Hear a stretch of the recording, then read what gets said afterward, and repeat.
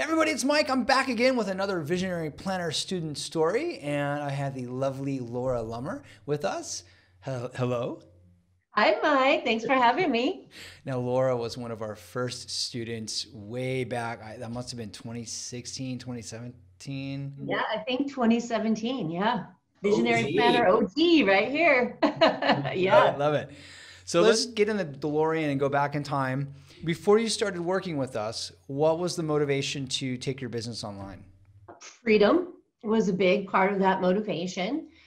Reaching a bigger audience of people, not having overhead, and being able to work from anywhere doing something that I love to do. That was really important. Okay. And can you tell the good people at home what you do? What's your niche? I am a breast cancer recovery coach. So I work with women who have completed treatment for breast cancer, and I help them to learn how to recreate their lives after breast cancer and overcome that trauma and their new vision of the way they want to live.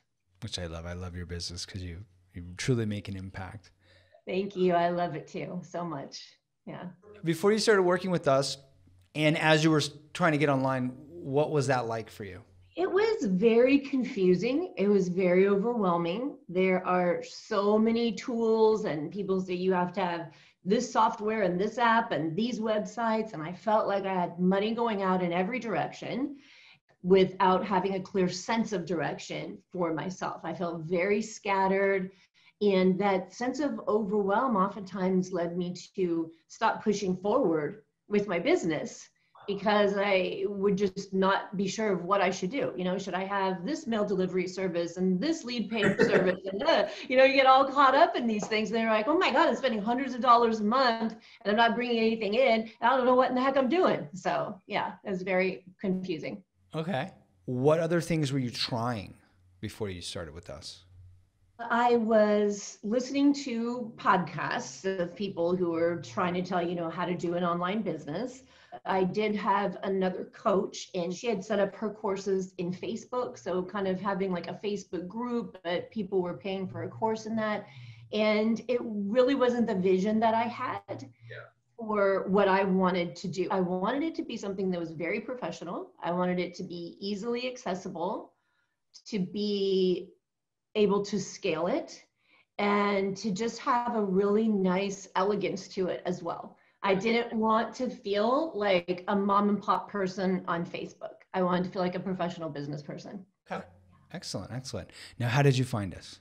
Oh, I went to the Idea World Fitness Convention. And I was at this point in my journey and going to conferences and looking for people that had successful online businesses to try to understand, how do you do this? How do you make it happen? It just really spoke to me. I could look at my current website I had at that time and realize there was nothing engaging about it. And even though I knew that, I didn't know why, right? I knew it wasn't what I wanted, but I didn't know how to get it to be what I wanted it to be. So there was this gap. And so I called him back and said, how do I do it? Yeah, let me in. Awesome. Now, what was the big draw? The big draw was knowing there was a plan. The vision that I saw that was presented to me aligned with where I wanted to go. I wanted my website to be professional. I wanted people to be able to get to know me. I wanted my website to be a welcome mat rather than a barrier. Yeah. Right? Because a website, if you don't have something that makes people want to get to know you more and keep going through that website, then it's just kind of a wall. It's like just a sign, really doesn't mean anything. So I loved that there was that vision and that there was a path to it. It wasn't just like, let's figure it out each call as we go. What's next? It was like, here's a plan. And if you follow this plan, you're going to end up here. And that's what I wanted.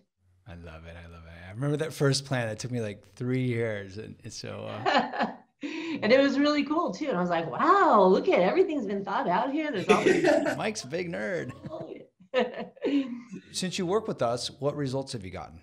Well, I got my business up and running. I got my website up and running. But more than that is I got a course. I got a membership. I understood how to take all the ideas that I had and that I wanted to get out into the world, how to take my message and format it into a system that people could understand, that I could talk about. And it was could brand it, I could be marketable. And I wasn't constantly looking for ways to get people to understand what I do or get people to understand why they should work with me. You know, you guys at the Visionary Planner just really helped me to understand, take all these ideas and now keep refining them and work them into a way that you can talk about them, make them a system, right? Have a process for people. Just like I just talked to you, what sold me to come to Visionary Planner was there was a process for me. When you guys talked about it, it made sense to me. I could see the plan. That's what I wanted for my people. And that's what you guys helped me to do. You helped me to take all of these ideas and put them into an actual business, a marketable plan, a marketable course, and something I could sell to people. Excellent. Yeah. And it's been very successful and continues to grow. How long did it take you to get ROI from what you invested?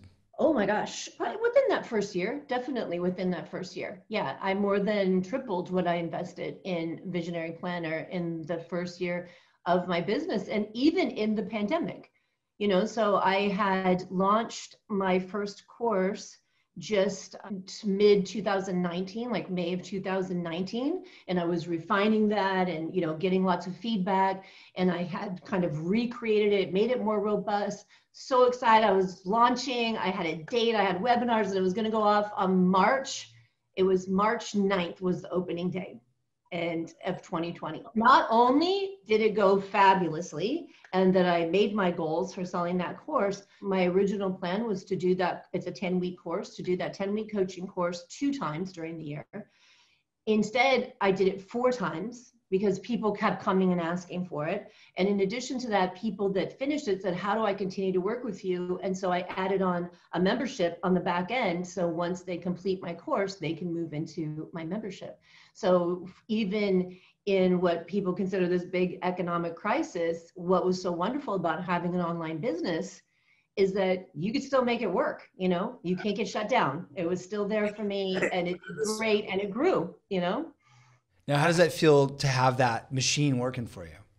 Oh, it's awesome. It feels like there's so much confidence because I feel like no matter what happens or where I have to pivot in my business, I get it now.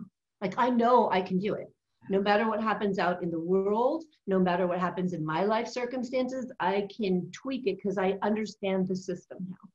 And so I can build, I can grow, I can rebuild. So it's a great feeling of looking back. You know, I can sit here now in the beginning of 2021 and I can look back at 2017 and I hear new business people talk all the time where they might say, oh, I don't even have a Facebook page or I don't have an email list. And they forget nobody did.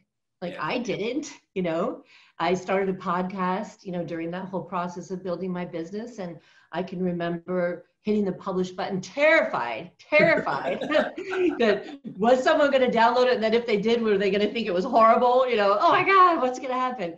And now I have over 100,000 downloads of that podcast and it's grown so much. And I have all of these members and students.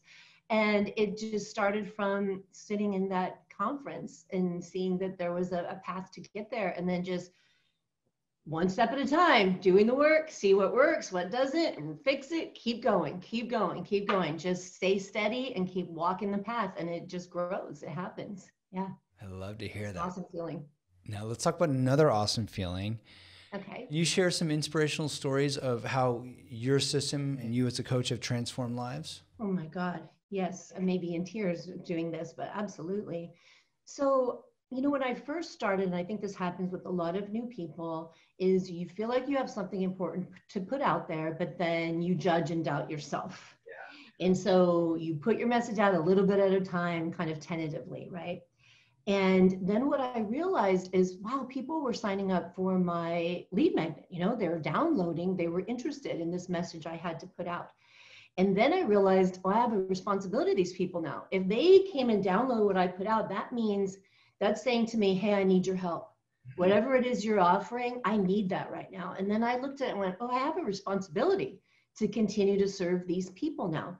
So as I would move forward, I would start to get Facebook messages and emails from people who said, oh, I saw this or I downloaded this from you and it just spoke to me. This is exactly what I needed to move on, right? This is exactly what I needed to get back to my life and to stop feeling so traumatic. It is so transformative. And these women are so just happy in their lives. You know, they've gone from coming through a traumatic, just life-changing experience of breast cancer and coming out on the other end feeling very confused, very frightened, very unsure of how to even move forward with life.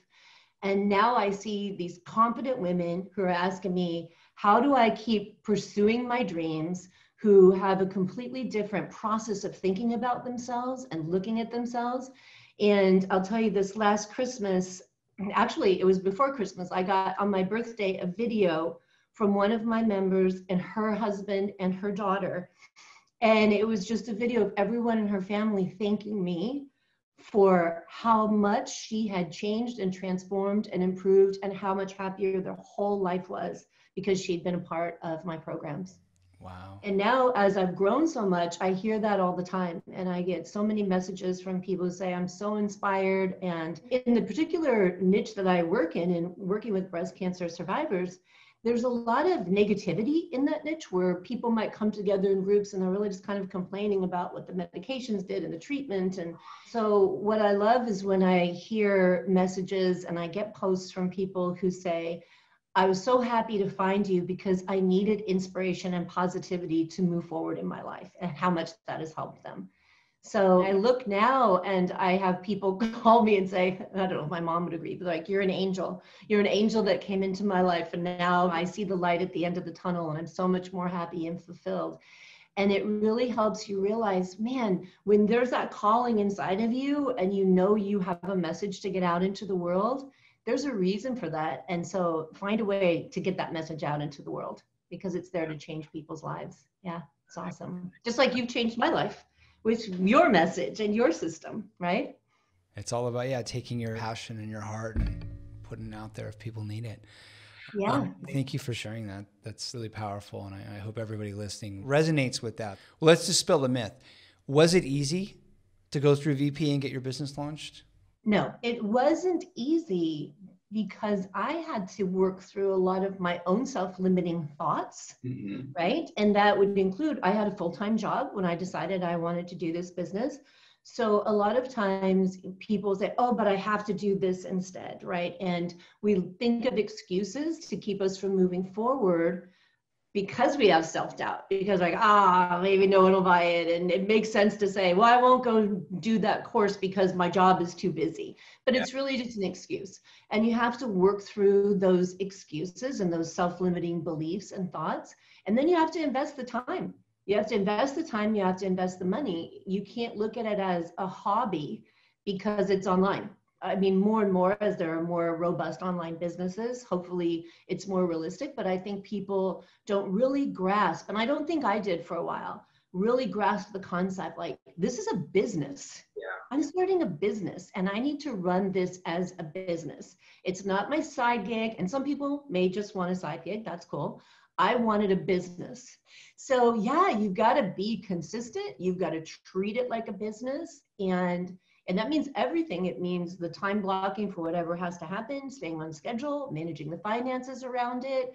It's a huge learning process. And you may not have to drive to business and have a brick and mortar place that you're paying rent on, but you have a business and you have to approach it like that. Mm-hmm. So when the first time you launched, was it like perfect and wonderful? And can you talk about that? It was terrifying. No, it wasn't perfect and wonderful. And in fact, the first time I launched, my whole course wasn't even ready. It had taken me so much time, to do all these videos the way that I wanted. Like I started off one way, right, in 2019, learned, surveyed my people, asked lots of questions, and you've got to be willing to ask those questions. You have to be willing to say what is working for you and what isn't. And I'm here to serve you. Let's do this together. So when I went back and I kind of rewrote and made it more robust and got an idea of how much coaching from me they wanted in it, and I started doing these videos, and I thought, okay, this is taking too long. If I don't launch this thing now, I'm not going to make my deadline. And you know what? I'm just going to do it. I've got the first 2 weeks of 10 weeks done, solid. And that was it. I had 2 weeks and I launched it. And off of that first launch, I made a little over $10,000 on that first launch. I had to deliver. Yeah. I like, Under, yeah. in me, I got to deliver. And I knew what I wanted to do, but it just wasn't all ready yet, and that was okay. So I had, during that first launch, many 1, 2 a.m. nights. Stay up, getting this stuff done, getting it plugged in, getting the worksheets, edited. And it was a lot of work. It was a lot of work. But that was the group who said, we need more. What else do you have for us now? What else can we move on to? And so on the fly right there, I said, okay, well, here, how about this? I'll call it this, and here's how much you can join it for. And I'm like, I don't know what the hell I'm doing. I've got nothing. Nothing. And that weekend I was like, okay, let me figure out what I'm going to do for them next week, and it just went like that until I figured out after a couple of months how to do the membership side of it after the course. And that was going back and tweaking what they told me about the 10-week course, because I was getting ready to launch it again, so it's just a matter of do it scared, do it halfway, but deliver, like be there. I knew I wanted to deliver that value. I truly looked at it like they invested in me. They were investing in me, and I needed to give them everything that they came to me for. And I did. Now, how does life look like for you now that you have this automated fulfillment for people? Sometimes I stop and I kind of look and I go, shouldn't I be doing something like I'm feeling guilty here. Yeah. Working my ass off on right now, and even the second time around was really cool because I didn't have any 1 a.m., nights, 2 a.m. nights. I went, oh, it's together. Like I built it, and I'll continue to make improvements as I see them, or I, get great feedback on them. But yeah, for the whole year of 2020, it just ran. And each time that it ran, it got easier and easier. And I remember one weekend, because I worked from 6 a.m. till whatever to get stuff done Friday, Saturday, and Sunday. And this one weekend I was out with my husband and I said, I finally feel it. I'm finally feeling that there's freedom in this business, right? I'm starting to understand what happens now when you have an online business and you get the course ready, like you have a process and you start to automate that process, and it's there, like it's there and it's working, and I'm having a margarita, and that's good. There. Yeah. I have money in the bank. The business is paying for itself. I've got people in my courses, and I'm out having a margarita. Cool. I love that. I'm ready to go out and have a margarita. There's no Mexican restaurants here in Slovenia. So it's very, well, there are, but they have normal Slovene food, and they just put nacho cheese from a can on it. They're like, it's Mexican. I'm like, that would never fly in Southern California. Oh, no. Now, what, if anything, do you feel could have been changed about the VP process? Well, as we said in the beginning, I was OG. And honestly, I think that part of me seeing you guys listen and respond to your people, to your clients, and hearing what we said, or seeing where we got confused, or seeing where we were overwhelmed, you continued to refine that message so it was more and more clear along the way.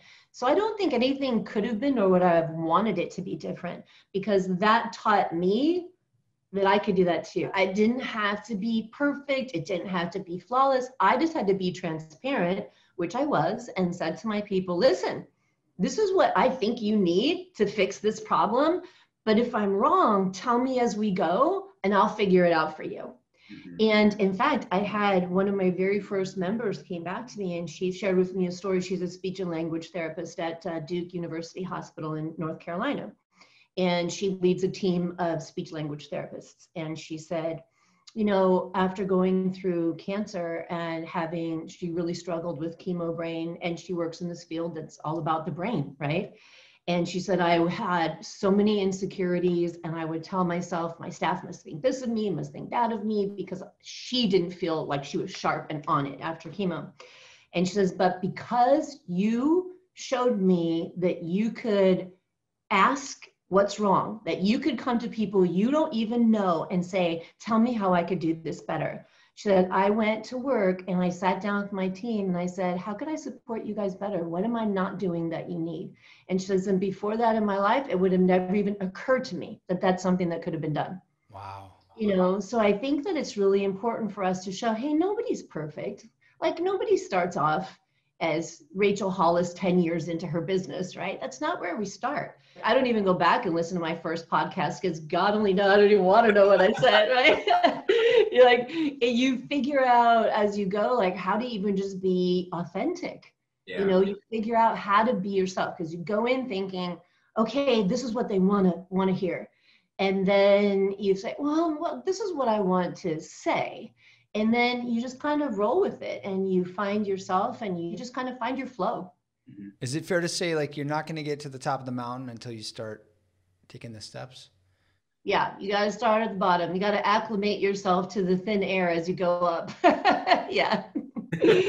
Take your time. And that's a thing. And I do think that I had some of that mentality, like I'm going to do this and then I'm going to launch this and I'm going to make $150,000. Yeah. Yeah. Those are the stories you hear of the one, oh, this girl did her first launch and she made $80,000, right? And that's great. And some people do. And that's awesome. But for reality's sake, it is a business and business takes time and attention. Fortunately, in this kind of business, in an online business, you have the space to evolve, right? If you open a brick and mortar store and you make a promise and you've got a store and it's built out and it's set up, you're locked in, right? In this kind of a business, you can flow with your business and you can grow with your business without having to, shut it down and remodel the whole thing. Okay, I got a great question for you. Yeah. Can you talk about the overhead of running a coaching consulting kind of business online? Yeah, absolutely. What I have learned is simplify, find the tools that work for you and stop running after shiny objects because there does not have to be a lot of overhead. And yet there are a lot of opportunities to create more overhead for yourself.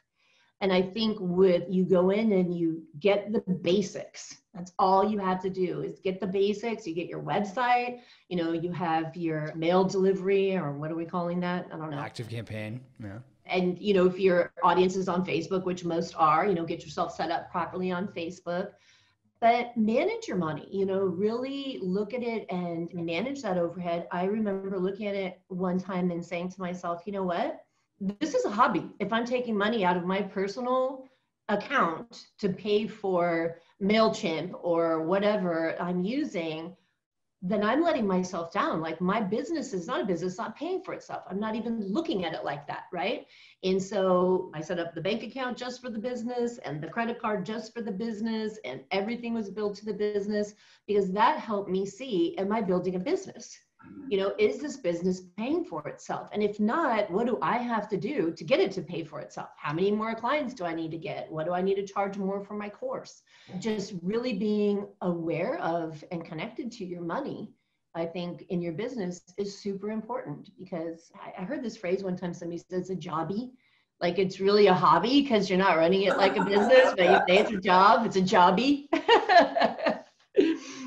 So you got to make a decision up front. If you want it to be a business, then no, a business has overhead. And how are you going to get enough people in to cover that overhead so you can keep building that business? What would you, if you don't mind saying, what would you estimate is the base overhead, like with Kajabi and Active Campaign or MailChimp, whatever you're using?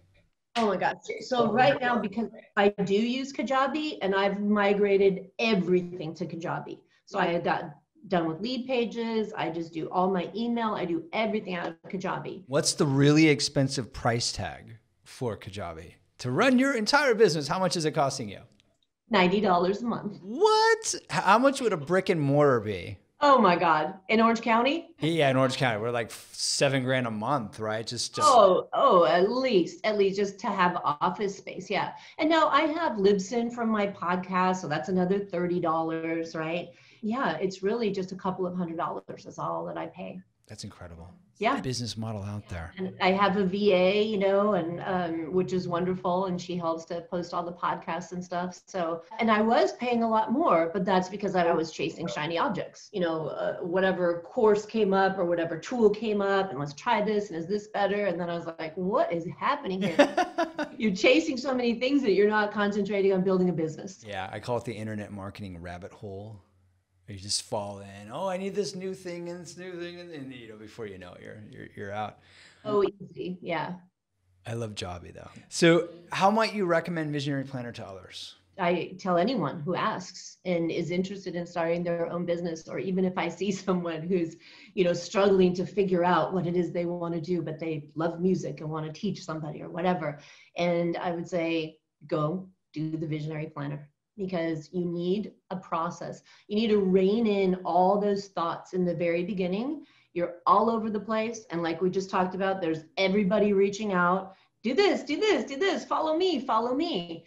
And it's so important to have a step-by-step plan. And when I say that, it doesn't mean step-by-step like everybody's business is going to look the same. It's a step-by-step plan that takes care of the tangibles, helps you take your ideas and put them into a system that's sellable, but it fits you and who you want to be, right? So you fill in those boxes a little bit differently for each entrepreneur.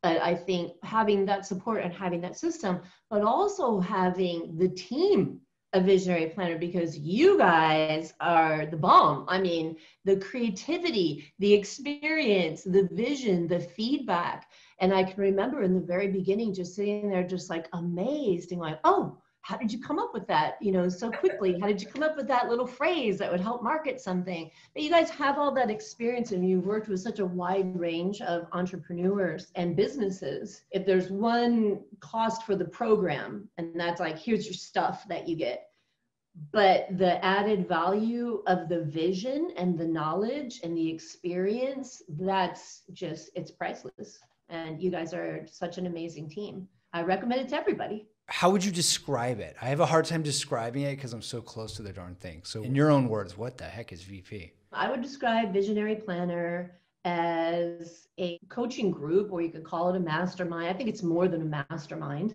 I mean, it is a business process that is enhanced by coaching and support to create your version of an online business. So it takes care of the tangibles. It takes care of, this is the step-by-step technology you need to know, but this is the way you got to put together and communicate your idea and your product so people understand it and want to come and work with you. So it's the whole package of the coaching and the technology that you need to start an online business. Okay. Can you talk a little bit about the support we have? You guys are awesome. Yeah. I mean, the support is phenomenal. Your team is phenomenal. And I'm always fascinated when I work with you guys on the vision. I mean, you call it the Visionary Planner, so that sounds redundant, but it truly is like the vision. And, if I get stuck on something, or I was stuck on something or couldn't see it, working with Barbara, doing weekend workshops where you bring whatever piece of your business you're working on, and Barbara looks at it and she's like, okay, well, you could try this. Or if you put that out there, just so you know, this is how people respond to those kind of things. And this might work a little better. And I'm like, oh, yeah, of course, that was so easy. It's so important. The value of the coaching is something that I could never overvalue, overestimate, overemphasize, because we don't see what we don't see. We don't know what we don't know. And having you guys on the other end to look at what we're trying to create and say, okay, I see where you're going, but here's what actually works, and here's the way that people see it or will respond to it. And it is just it's inspiring. And it's also, I think it just opens a bigger vision, because again, as the individual and the person trying to build something, I think you can think small. You can try to stay small, right? But when you present that to a coach, to the team at the Visionary Planner, and they're like, okay, here's how this gets bigger. Here's how this gets out there. And you're like, oh, okay, that makes sense. So yeah, just working with the team is one of the most inspiring experiences ever. Like you guys are just on fire all the time. I've never asked a question and had somebody go, let me get back to you on that. They're like, oh, sure. Well, sometimes we do say, why don't you just Google that? Right? That's a simple question. You can just Google that. Oh yeah, the simple stuff. We do get some people that are like, how do I reset my password? I'm like, just Google it. Google. Yeah. And that's the thing too. You are the business owner. And me, like the person going to Visionary Planner, you are the business owner. You're coming and say, I want to set up my business. This is my consultancy firm. How do I build it? What should my business look like? And then you're the marketing firm, Visionary Planner. Okay, how do I market it? What are great ideas? But as the business owner, you're selling yourself. So you have to be able to take that roadmap, but make it take you where you want to go. You've got to put yourself into it. I love that. All right, as we wrap this up, I'd like to know, do you have any last words of inspiration for people who are nervous to start an online business or they're on the fence about VP? Yeah, do it nervous, do it scared, make the investment in yourself, because time will go by and you'll still be sitting there wondering what you could have done. Or you can go do it and you'll grow with it. You'll grow as a human being, you'll grow as a business person, and you will have more support than you even think you need going along the way. And if it's something that you think you want to do, starting your own business, then just freaking do it. And do it scared, do it worried, just do it, figure it out and start putting it out in the world. Because again, if you have that thing on your heart, like I did on mine, that says to me, there's somebody out there in the world that needs you. Yeah. You have what will solve their problem. So get it out there, make a contribution back to the world. I love that. Now, where can people find you? People can find me at thebreastcancerrecoverycoach.com. You can find my podcast, The Breast Cancer Recovery Coach, on anywhere you listen to podcasts. Excellent. Well, thank you very much, Laura. And stay in touch. Keep me updated about your success. I certainly will. That. Thank you so much for having me, Mike. Bye. Bye.